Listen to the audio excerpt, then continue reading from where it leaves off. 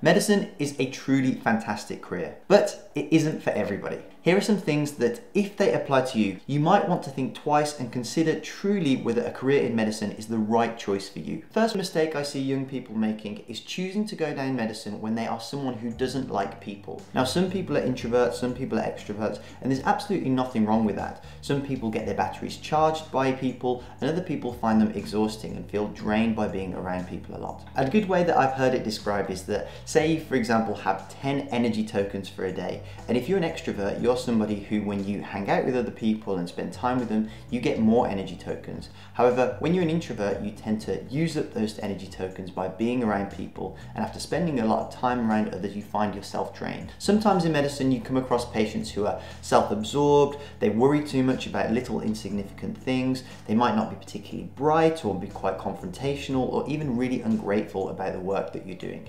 If you're not somebody who has patience and can empathize with that, then you're going to find it really difficult and really draining.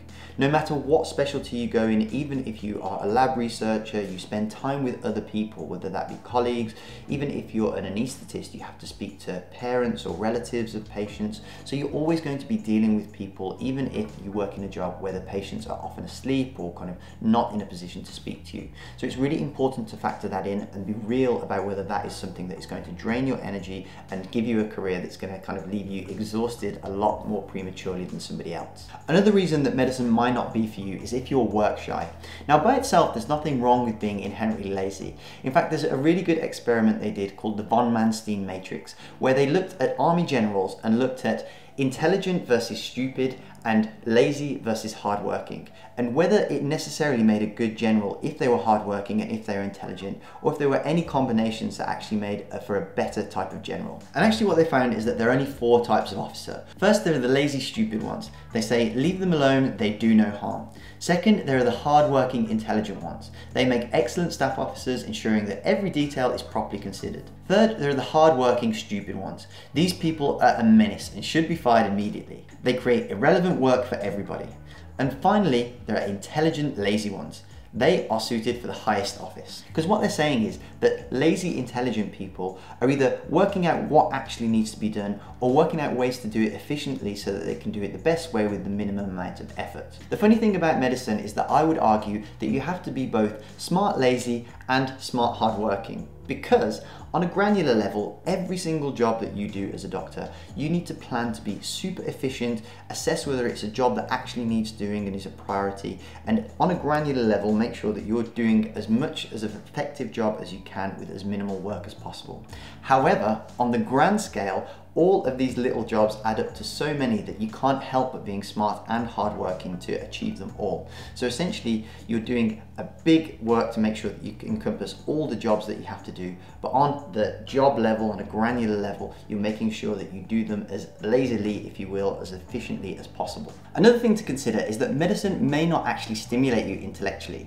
I know that might sound weird to say, but actually there are different types of intelligence, and medicine is a very specific one, that where really you just have to memorize vast amounts of information and understand how systems work. However, if you're interested in the hardcore sciences, and medicine is not a hardcore science, it's a social science, but if you're interested in something like physics, which requires creativity, progressive thinking, and you're always trying to move the needle, then it might not kind of serve you in the same way. Of course, this does have its place in medicine where people are researching and trying to discover new knowledge, but it's not quite as commonplace as you might think. Another really important element is that you're never really going to have a successful medical career unless you are 100% dedicated to it.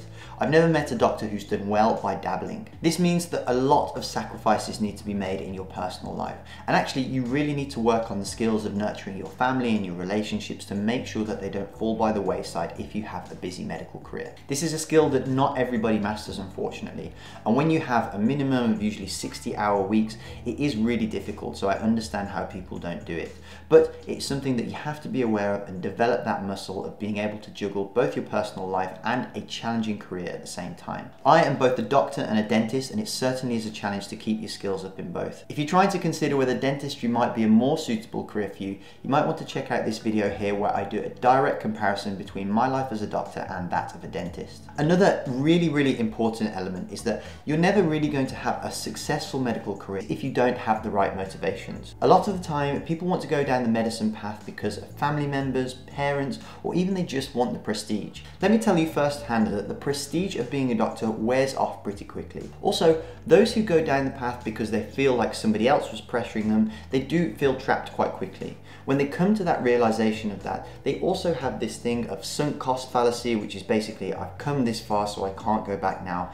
And actually they end up trapped in something that they didn't particularly want to go to in the first place. This is where I say listening to yourself, being in tune with what your mind is saying to you, maybe even what your heart's saying to you, and kind of knowing whether it's right for you in your core and listening to that voice is so important. I go through a mantra in life of hard decisions equals an easy life. Easy decisions makes your life hard. So basically taking the easy route, the path of least resistance, as people say, often leads to you making decisions that aren't actually the pain of going through the hurdle and actually lead to you being in a situation that was just the easiest one, not necessarily the one that you wanted. On the other hand, sometimes pushing through and going for something that is a bit more difficult in the first instance, like for example, going against what your parents are encouraging you to do, which might be medicine, against your will actually lead to you being happier in the long term. So it's a hard decision at the start, but in the long term leads to a happier life. However, if you do want to study medicine for the right reasons, it is one of the most noble and satisfying careers that are out there. And that's why for the last 10 years, I've dedicated myself to helping young students who are applying to medicine and helping them get in. And if you want to find out exactly how I do that and the methods that I teach to help students and make sure that they maximize their chances of successfully getting into medical school, you might want to check out this video here where I talk about the step-by-step process of exactly how I help people get into medical school. Thanks for watching, and I'll see you over in that video.